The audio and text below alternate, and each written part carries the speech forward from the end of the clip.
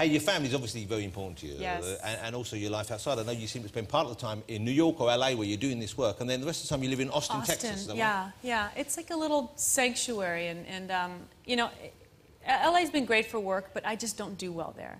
Yeah.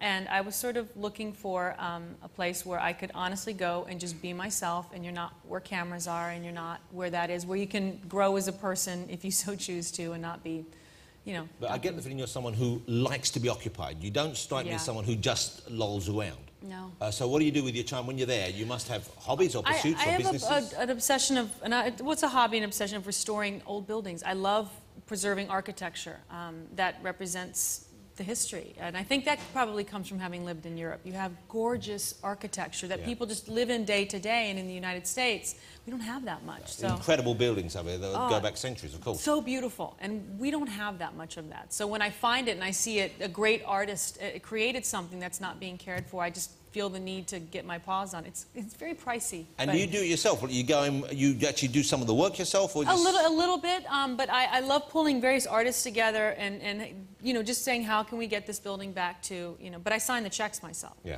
How long are you staying here in town for before you go off? I guess you have to go off. We'll finish tonight, and then I go off to Goodwood, where my husband is. They're doing the big racing, and they shipped his car out. So wow, so he's racing.